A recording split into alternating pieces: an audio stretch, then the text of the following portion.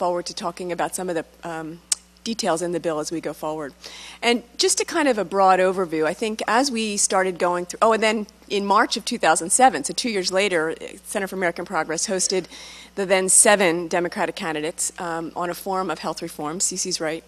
Senator Obama may have been one of the least eloquent on health care reform at the time, but it was an effort to make sure that the Democratic candidates would have health care be highlighted during the Democratic election as we were going through the process, having them hone it through and try to make sure that health care would be something that would be addressed by the new administration.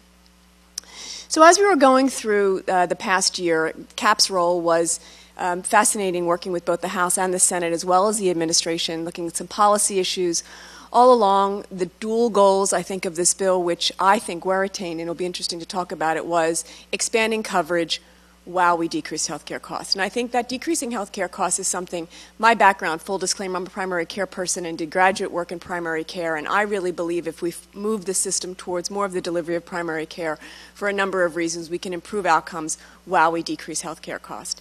And some of the things that we did, we brought together major thinkers as well as members of the House and Senate staffers as they were trying to figure out what kinds of cost containment they could put into this bill. And I think ultimately those 2 areas were actually met. So we're going to be covering an additional 32 million Americans. I think that there are a lot of things in place that will look at ultimately decreasing the cost curve. And I think ultimately what this is going to do is create some major paradigm shifts. I think that in terms of coverage, we within, I think, a generation will be a nation that feels like everyone does have access to health care. It won't be this fear of if I change jobs, I won't have it. There will be an expectation that everyone has health coverage. And I also hope, I think it's less definitive, but I also hope that we will then, because of the way we change paying for health care, we will change the delivery of health care, starting to look more about paying for the things that make people healthy instead of just paying for more and more services, which is the current way we're doing it. I think some of those things will move us towards some of these other nations that we just mentioned that will do a better job covering a broader, collaborative, coordinated system of care and not just the services. And I think that we now have all of this in paper and our work is ahead of us.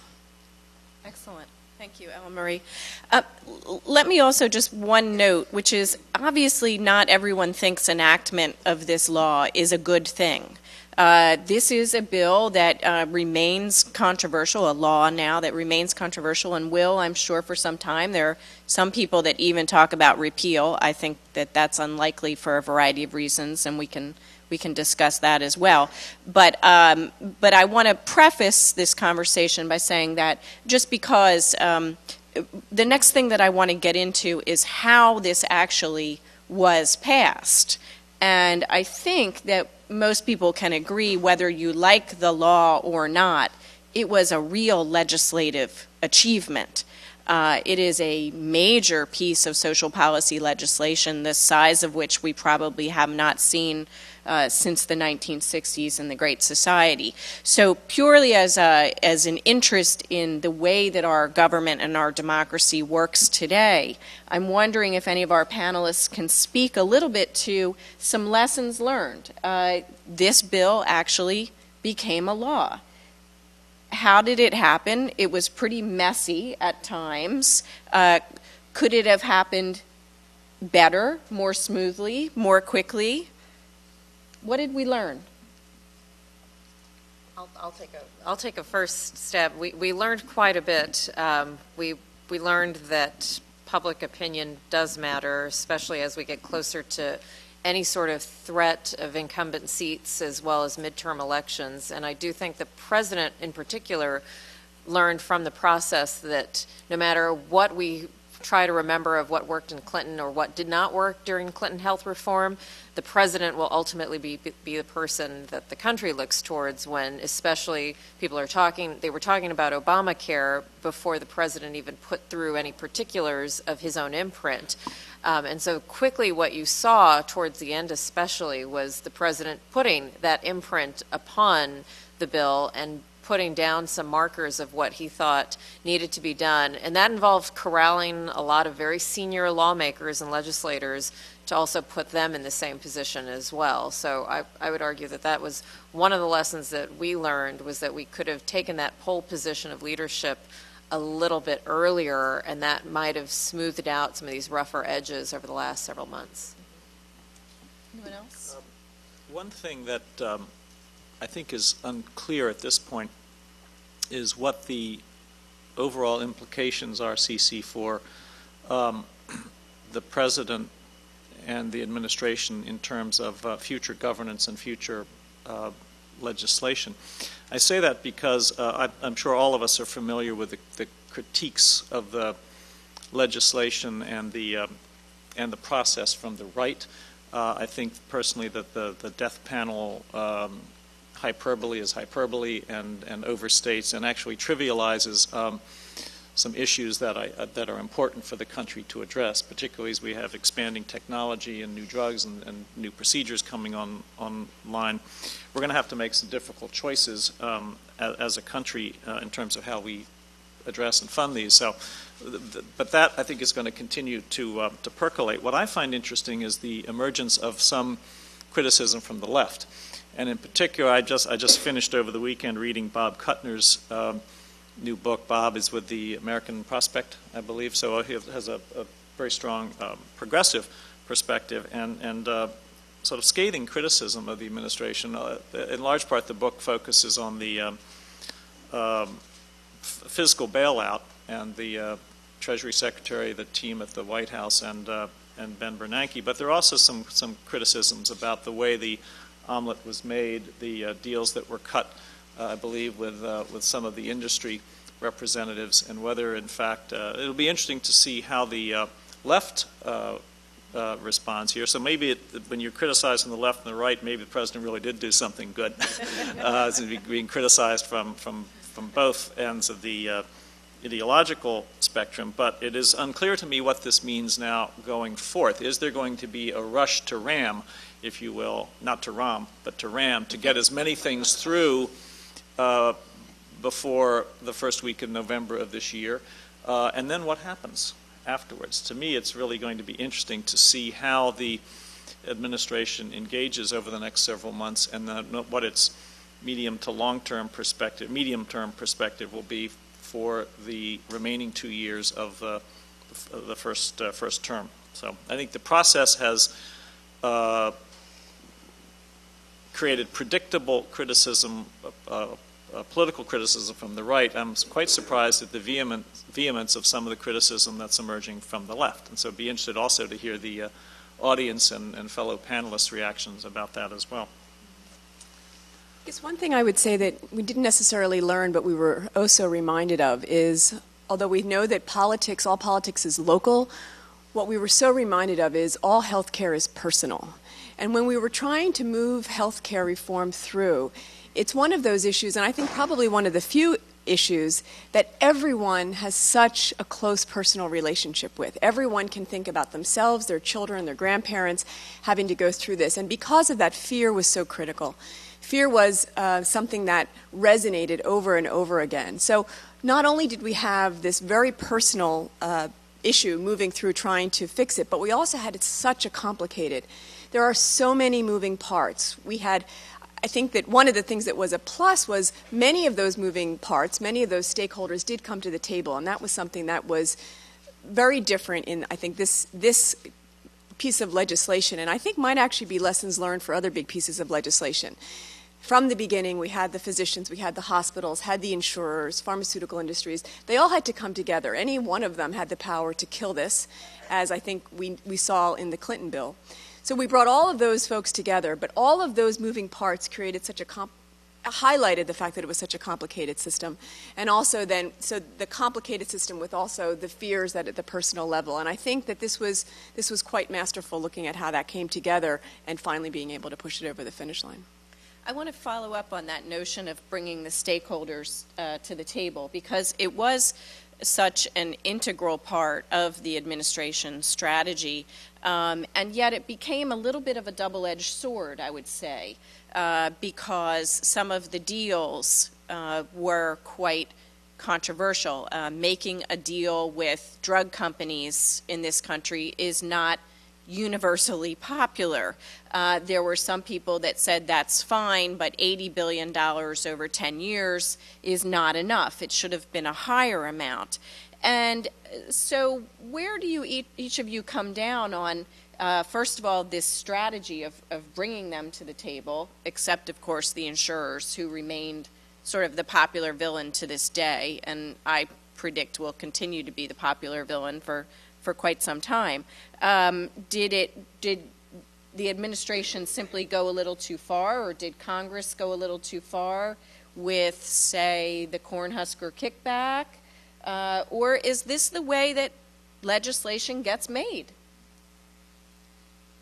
Well, I definitely think it's the way, and anyone who's worked on the Hill can tell you that that's definitely how legislation gets made. And so I do think that whether it's inclusions for Medicaid matching for certain states or a new medical school in a certain area, those are all kind of typical of what happens. So the part of the process with making a bill, I think, is none of what we saw was atypical, other than the magnitude as well as the transparency that I do think the administration tried to put on that. And certainly, arguably, the additional lesson that I think we learned in the White House was how strongly associated what was going on here on the Hill was tied into what was happening, in the Oval Office. And so the deals that were being cut to make sure that some votes could be had on this side of the Hill was not necessarily reflected or echoed in the strategy sessions that we were having on health reform in the White House, but obviously we're so intimately tied together. And then the stakeholder piece, I don't think that we went too far. I do think that you could argue that we never sustained kind of that drumbeat that started with what Charlie witnessed at the summit that we had. And then there was kind of intervening pressures and conflicts, as is typical in any administration, especially with the economy and a lot of the state fiscal crises. And perhaps one thing that we would have done better would have been to continue that pace, which I think is why the president kind of signaled his own summit convening in February of this year to make that case that this is something that we need to stand united for, and brought stakeholders around that summit in separate meetings as well. There's a theory among political scientists and political observers that there's a difference between what a president has to do and say while campaigning and the occasional disconnect between a campaign and what a president has to do and say in terms of governing. That's happened before. Read my lips. One example, the president for whom I worked came back to haunt him, and some people think cost him the re-election. It certainly brought Pat Buchanan and others out of the woods to challenge a sitting Republican president. In this case, though, I think there's a similar problem that has occurred for President Obama, in large part because the enormous outpouring of support, the 13 million people on the web connections, they heard a message for reform, which I think animated them in a way that the country hasn't seen for quite a while. And when you then have the sort of sausage making that we've come to take as part of the process here, I think there have been a number of people who are part of that coalition who have been disappointed. I think it's what may have been one of the things to prompt Bob Kuttner to write his book. But when you campaign on transparency and changing the system, by the way, I would add that the first disconnect, by the way, actually came during the campaigning process, where I think Senator Obama had been very much in favor of a different type of funding for presidential campaigns, and yet proceeded to, during the campaign, opt out of the publicly funded system, but yet is now, I think, maintains support for reform. So it's going to be interesting to see how that plays out. But I think that the disconnect here between some of the things said during the campaign and what actually happened during the governing process, I think, has led to this growing dissatisfaction on the left. I think it has led to the fervor of the Tea Party movement, which has its wacko extremes, but it also has a number of independents and Democrats who are part of it. So whether this is the normal sort of distinction between campaigning and governing, I think remains to be seen. But there was such enthusiasm and an outpouring of support during the campaign that I think it's understandable why some people are feeling a little bit let down. I would just say that I think in part because of the transparency, it's part of what made this so ugly. The sausage making we refer to is the statement that sausage is like legislation. You shouldn't see either one being made. And the problem is we saw this being made. So there was some transparency in here that we actually did see those deals that were happening. And these deals, predate Obama, your boss, Otto von Bismarck, who made the statement originally. So some of these things, as Kavita points out, these are part of what has to happen when you've got something moving through. I think on the flip side, there may have been some that went too far, and I think the Cornhusker kickback was a perfect example, and that actually ended up being taken out of the final bill because that was to the point of ridiculousness. And I think that these deals are, as unsavory as they are, end up at some point being part of trying to get a massive piece of legislation through. Charlie mentioned in your opening remarks the exchanges, and I think a preference for regional exchanges. And I was wondering maybe if you could expand a little bit on that, and then also coincidentally in today's Washington Post, Bob Moffett from the Heritage Foundation has an op-ed in which he takes President Obama to task for and essentially says, stop saying that you got some of these ideas from us. We don't like this law at all. And he specifically focuses on the exchange concept. So perhaps we could start with Charlie and discuss, as I understand it now, there will be state exchanges. Is that correct in the law? I believe that's right. The concept of an insurance exchange, I think, is critical to insurance market reform because we, in essence, have had, I think, a series of dysfunctional approaches. We haven't had risk pools in this country that actually have been terribly effective. Well, you have them in some instances. For example, if you work for Congress or you work for the administration, if you work for a cabinet department, if you're part of the FEHB, which is basically a large insurance exchange operated by the Office of Personnel Management, it works pretty well. But to be effective, an exchange, I think, has to have a certain critical mass in order to price out the risks. And so at the Committee for Economic Development, we had actually favored an approach to insurance exchanges that was more regional, along the lines of something like the regional structure of the Federal Reserve. And I think we ended up with state exchanges. The question is whether how they're going to be administered. My expectation is that you might actually end up with regional exchanges, assuming the law permits that, because I think there are going to be some states where you just have really, really small risk pools. So I think it is important to pay attention, for all of us to pay attention to the implementation. You're absolutely right. That's going to be the critical aspect. But I would focus on the exchanges, because if we get those wrong, if you have there's some cynics on the right who would say, well, the bill is structured so that the exchanges would be too small to succeed, and once they fail, then we'll have a public option or some sort of device to clean up the mess.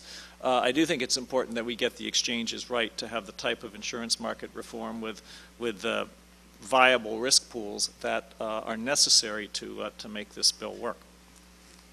And I'll just add, there are provisions in the bill. They're mostly for state-based exchanges, but there are potential cooperative groups. That was something of an idea that, in particular, Senator Kent Conrad was very kind of proactive in pushing through, and as a result, several states and groups can kind of come together under the direction of the Office of Personnel Management in an FEHBP kind of manner so that they can have a broader pool. And I'll just add that with the comment that Bob Moffett made in his piece this morning in the Post, I do think that parts of this are just a reflection of this now kind of, this kind of this late regret of, well, this bill passed and we didn't like it, and so now we're going to express our opinions about how we didn't like it and parse in particular some of the verbs or phrases that the president had used over the past years, even before he was president, about health care. It is, in fact, true that not just the Heritage Foundation, but a number of conservative-leaning think tanks had proposed ideas around state-based exchanges. Personal responsibility was a phrase that we heard many times, and that translated loosely into an employer mandate as well as an individual mandate of some kind, not an employer mandate. In fact, what we saw now is in our current bill that passed in the law is that we don't really have a mandate, we have a requirement. What is the difference? Those of us that are legal scholars can tell you there is, in fact, a difference. But I do think that this kind of rash criticism about, well, the president said that this was building on our ideas, and in fact, that's not true, and that this wasn't really something that Republicans had added to is simply not true. And that has nothing to do with even the president's words.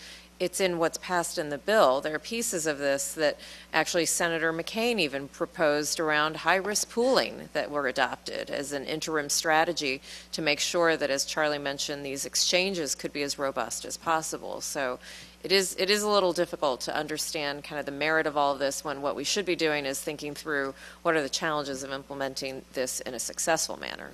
Could I ask one question, though, on this? And it's I'd like to know, on the whole issue of the tax treatment of health insurance, there are economists, correct me if I'm wrong in this, I think it's fair to say there's a consensus among both conservative and liberal economists that if you really wanted to change the structure of the system, you would change the tax treatment. That was sort of a starting point going back 2 or 3 years ago, but it got lost through the politics here. And the Cadillac option issue and the strong opposition by labor to that, I think, is an important issue. What happened there? I mean,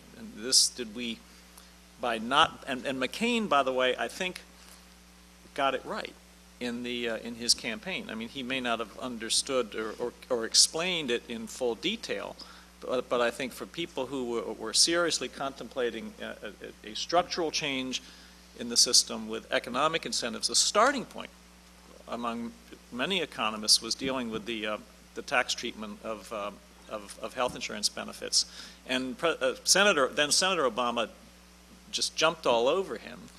And personally, I happen to think that